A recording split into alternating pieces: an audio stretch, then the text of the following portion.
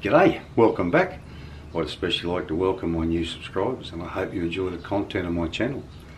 If you missed the last video, there's a link up there now. You can go watch that first, then come back and watch this one.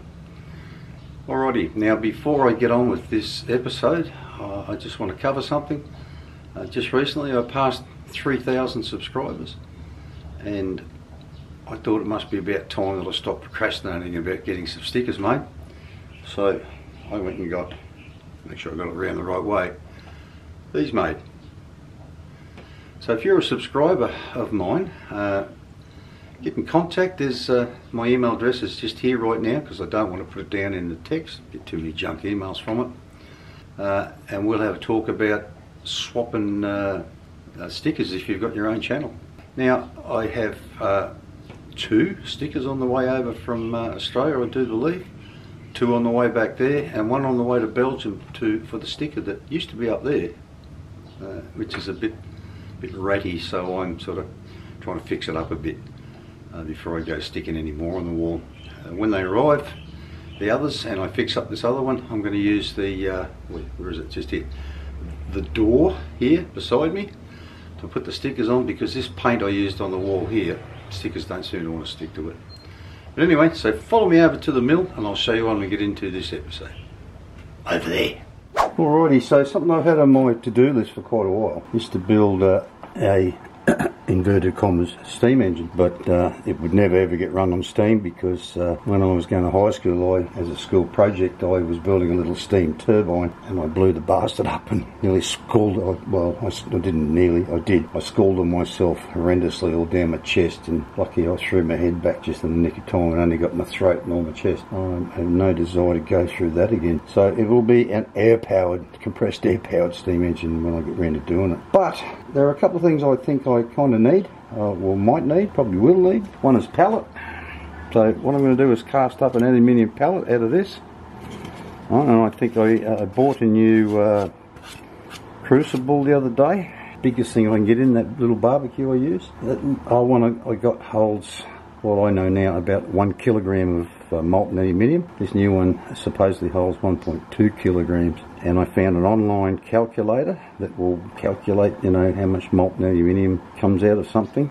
And this thing is just a tad over 20 mil thick, but I've removed these edges and didn't allow for it when I did the calculation, and it came out at 1.16 kilos. So I'm hoping that I can get enough out of that new one to pour this when I do it.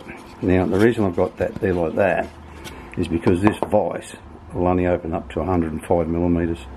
And that's 100, at the moment just over 100, so I can clean it up. And this is 120 by 180. I'd like to have gone to 200, but that got me up to nearly 1.3 kilos, and then I didn't know if I could get there or not. So I decided to go this way.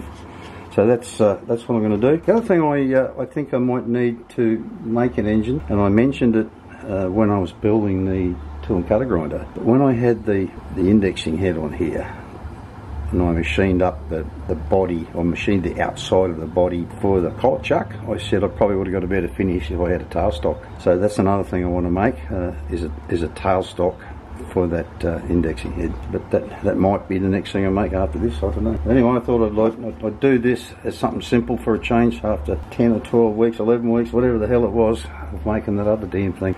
So I'll get all this plastered up, get it cast up as soon as I can, and then we'll get on with machining it up. You know, just when you think you've got everything worked out, you end up with something like this. Looks like I cast myself up an aeroplane today. I really don't know what went on. I've clamped it in the vise so you can see kind of how I had it set up in the bucket. It may have been a little more this way, but not much. Actually, it probably was. But I had it laid over so that I could get this buried into the sand as much as I could, because in recent times, when I haven't had much sand around it, they've been coming off and just falling over. But I started pouring it, never spilled a drop for a change. I didn't overshoot the can when I started pouring with that new big crucible, and then not long after it started flowing in there, I had trouble seeing it because there was that much black smoke pouring out the top. I saw sand starting to, all in the sand here started caving in, and I couldn't understand what was going on and why it was doing it, but that was this bit here. But what I don't get was why did it do that? You know, yet still cast all of this up down here. Now after a while I kept pouring, and after a while I saw it suddenly pop up out of the sand here, and then it started to spread out sideways. Let me just undo that. So for some reason it has busted out of the plaster here, but in saying that, because of, and I've mentioned before, I don't have enough sand in that bucket, I'd actually piled it up like this. So the sand was only, that's how low the sand was there, so it was only just above this. So it could be a simple case of not enough pressure on top of the foam to stop it from busting out. And you know, you got all this weight coming down here. But it's a bit of a shame really, because outside of that, you know, if this hadn't happened here, it would have been a pretty decent casting. A little bit of leakage here, but that's nothing, just machine all that off. So, but anyway, I might save this piece. The temptation is just to chop it all up and remelt it, but I might just save this piece here. Might be useful for something. But I'll get in, and it's Sunday today, I'll get in and buy some more sand tomorrow. Problem is, they store all the sand outside, it'll all be wet, so I'm going to have to spread it on a table in the sun, if it's sunny, dry it, and then sieve it twice to get it down to an acceptable sort of fine enough sand, get all the crap out of it and little stones and stuff. But anyway, so this afternoon I'll make up another one of these, and it can have a few days to dry. I also can't cut this up at the moment because I broke my bandsaw blade yesterday, and that was my actual spare that I broke, so I ordered two more. I have to wait for them to arrive. But we'll get on with this. Might be a couple of days before I get back to it, but anyway, that's life. Well, the weather's not been at all kind to me at the moment. It was raining here this morning and it's still quite overcast, so I'm not sticking it outside. This stuff dries in the sun really fast, but at the moment I've just got it spread on the table with a fan blowing on it, which just takes forever. But anyway, I haven't got much other choice. Well, the sun finally came out about 2 o'clock, and I got a batch dried in an hour where it was taking 2.5 or 3 hours to dry it with the fan. So that's a good thing. I've got the new bit of foam drying in the sun there as well. So yippee-ki-yay. Rain, rain, go away. I wanted to do some casting today, and it doesn't look good for the next week either. Alrighty, so unbelievably, after that rain this morning, which flooded half of this town, the sun came out, so I thought, alright, I only need an hour to get this done, so let's see how we went. Full of sand, so if it didn't work this time, I don't know what I'm going to do. Oh, winner chicken dinner, except we've got a bit of a problem there, but that's on the bottom, although there's a bit on the top too, which could be a bit of a problem. But anyway, we'll see how we go with it, because I'm not going to try and cast it again. Alrighty, so I've knocked off the can on the top. There's not a lot in there, a bit, I don't know how much of it you can see. This little bit here, which was sort of the corner, and then I weighed all of it. Weighs a lot more than that calculator said. All this combined weighed 51.57 kilos, 1,573 grams. And you take the weight of the can off that, but it probably, you know, what I used, the saw blade probably cut nearly that much off it anyway. But anyway, there's a lot of cleaning up to do on this. This is that bit you couldn't really see it when I had it out the backyard. That bit there is not great. And this side is kind of even worse, which is the top side. But I just ordered some other steel epoxy stuff. I'll get here tomorrow. I'll clean it up and putty that up because it's over like one corner, so it might be okay. But there's a lot of cleaning up to do on this before I can start machining it proper. So I'll get in and do that while you're not looking, and bring you back when I'm ready to machine it up properly. Alrighty, so I got the worst of the crap off up this corner. There's a bit on the side here to knock off yet, but once I've done in here, I'll side mill that bit off.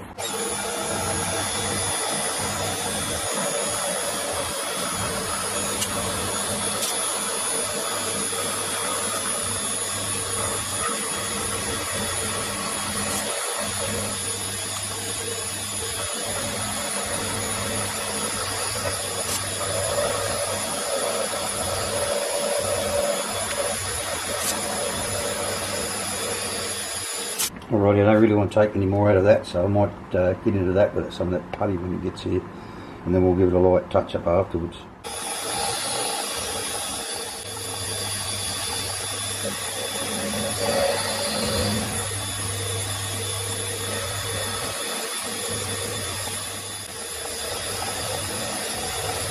Alrighty, so I'll clean the burrs off that, flip it over and do the other side, but I won't bore you with that.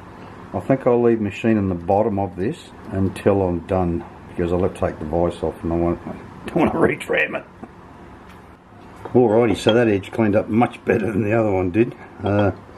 So now I'll put it in here, clean the ends up, side mill the end, and then I've been dying to try these. These are an aluminium specific tip. I don't want to see how well they work in a fly cutter. That's interesting, look at that. Anyway, we'll see how we go.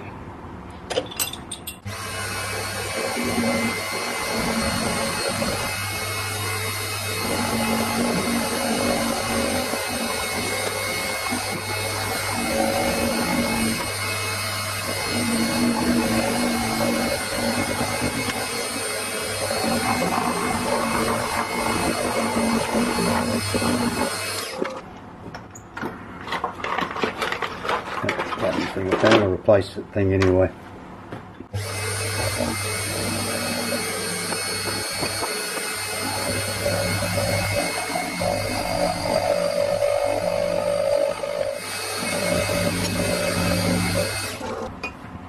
Alrighty, so I'll bring you back in a minute when I get this fly cutter set up. Alrighty, you don't really want to, but I'm going to have to do this in 2 passes. Anyway, that's life, isn't it? It's life on a small mill.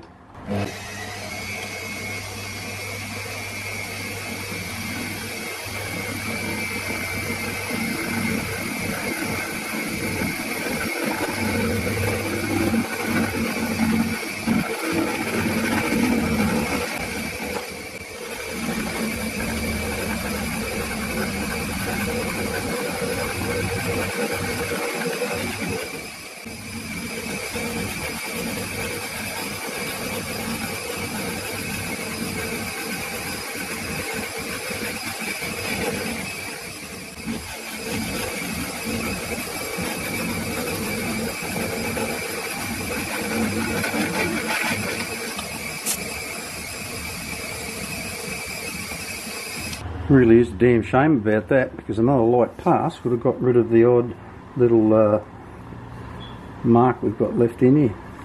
Little one there, 1 or 2 up here. Anyway, I'm not going to do any more to that now until that filler gets here tomorrow, and I'll clean these up, fill them off, and then we'll take another light pass off it. Alrighty, so this bloody stuff took a day longer to get here than it should have. I ordered it plenty early enough for them to get it away the same day I ordered it. They never got it away the next day, so it's another day behind. Not having much luck lately. Things that should get here, you know, the next day, and not getting here till 2 or 3 days later. It's just ridiculous. Oh yeah, while I was waiting for it, I got into this with first a wire brush and then a little carbide burr. I'm glad I did, because there was a lot of crap down in the bottoms down there that I would never been able to get into. I had to open this one right up so that I could get in there a bit better. Scratch it all out. All the kind of carbon from the burnt foam. Now, this stuff's supposed to set in 5 minutes, but I'm going to leave it overnight. I wish it was a lighter colour. It's going to stand out like proverbial dog's testicles. Poke all that down in there in a minute.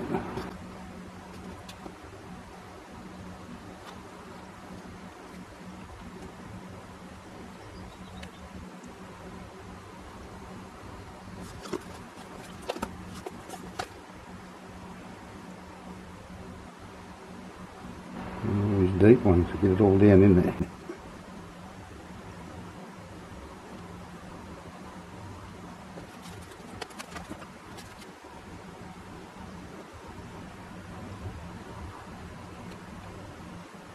Alrighty, so I'll leave all that to set, and we'll have a crack at cleaning it up tomorrow.